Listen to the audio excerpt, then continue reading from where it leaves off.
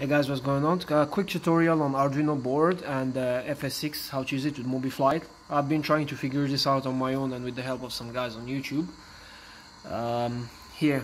So how you connect it, I have got a push button here to activate the autopilot. Sorry, this is like very ghetto style box, but I'm just trying, like this is not final, I'm just learning on that, so you know what I mean. So that's a push button, basically it does the job.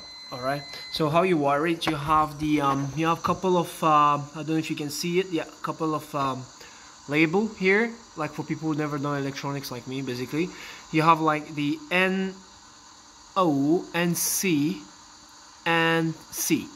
Alright, so basically what you want to do is wire your ground to C, which is COM here.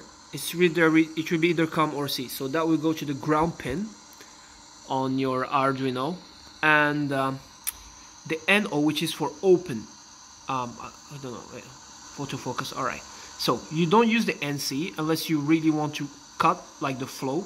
So what you just want to use is NO, and you plug it to any pin number in your board. Like me, I've used 4. Alright, so now I'll show you something, because I was running into a problem. Every time I was activating the autopilot, it was just going activating, but not like going off, you know, like a push of a button for the same button on and off. So basically what you need to do, when you come to your value setting here, usually you put +1, right? So that will only activate it and not like disengage.